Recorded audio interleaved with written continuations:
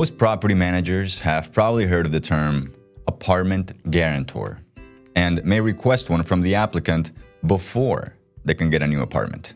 Whether you're in New York City or Miami or basically anywhere else, this person guarantees the lease and promises that if the tenant falls behind on payments, they are responsible. Hi everyone, my name is Santiago Marino. I'm a content creator for DoorLoop, and today we're going to answer two very important questions. What is a guarantor on a lease, and why do landlords prefer one?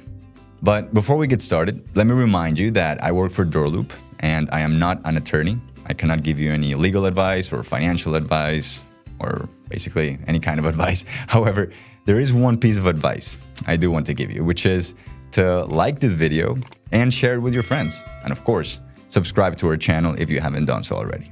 In a sense, a guarantor is a co-signer for the apartment. And most landlords definitely like the idea of this because there aren't really many drawbacks for the property owner or manager. What is a lease guarantor?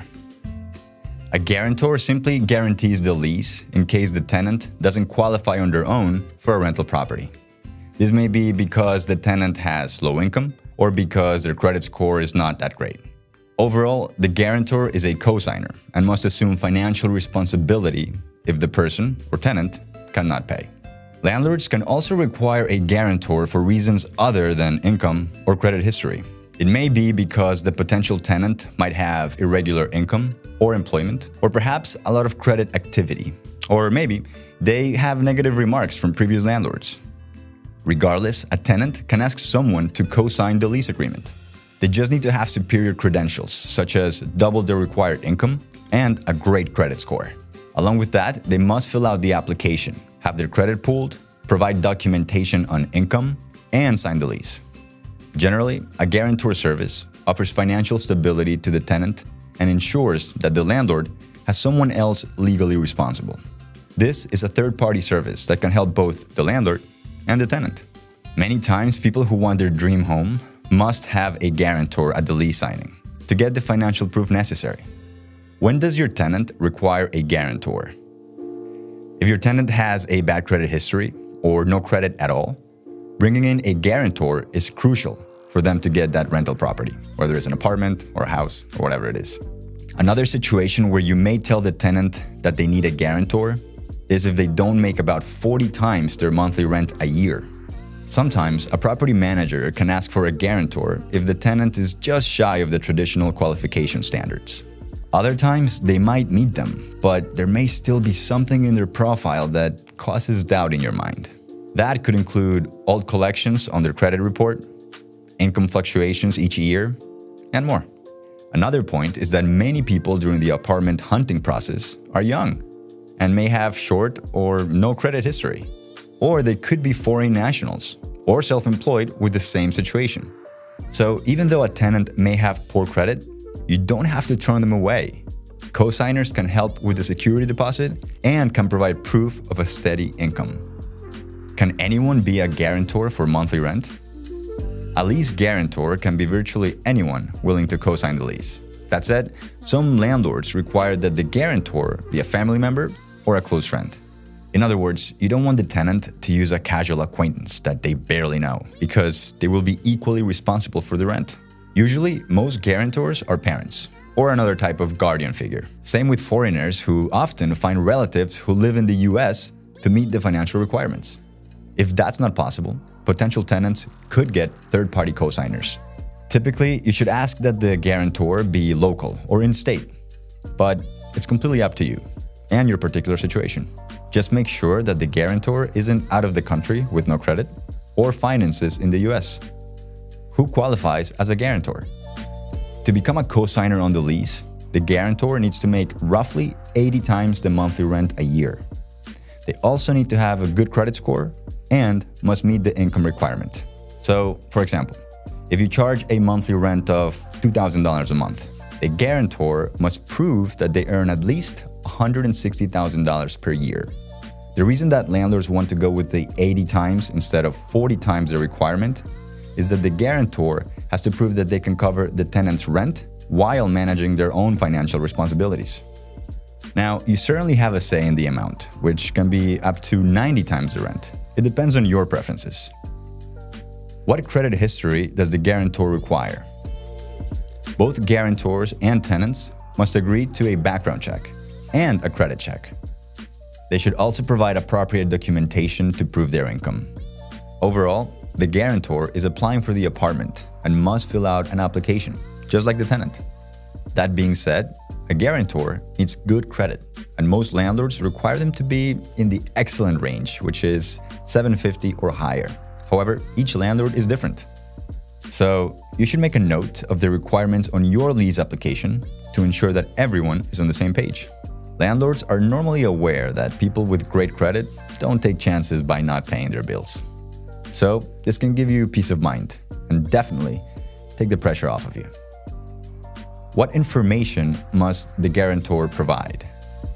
When applying as a guarantor, they will need copies of their government-issued ID, usually passport or driver's license, copies of the most recent tax returns, which is usually 2 years, copies of pay stubs, copies of monthly bank statements, normally about 2 months, and a letter from their employer stating position, duration, and salary.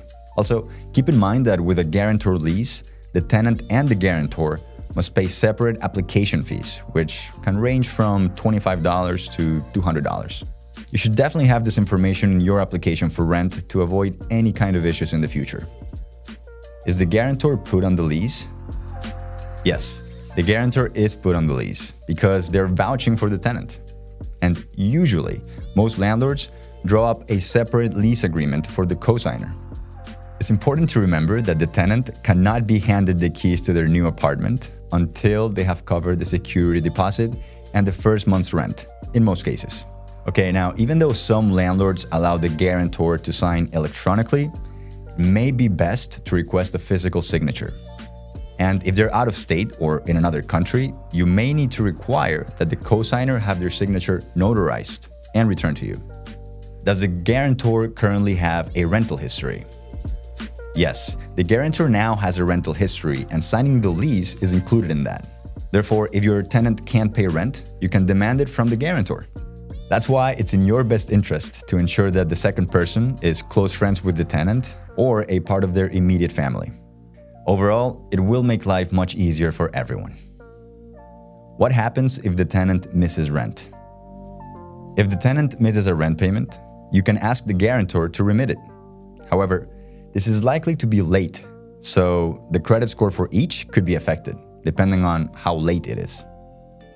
What happens if the guarantor can't pay rent? Each person's credit score would be affected, and as the landlord, you can take action against them. Typically, this is in the form of a late fee. However, if you regularly charge late fees and don't see any money, you could evict or sue the lease guarantor and tenant.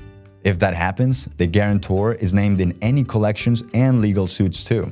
Regardless, credit histories for both parties would drop, and creditors would see the collections and late payments. Can a person have more than one guarantor?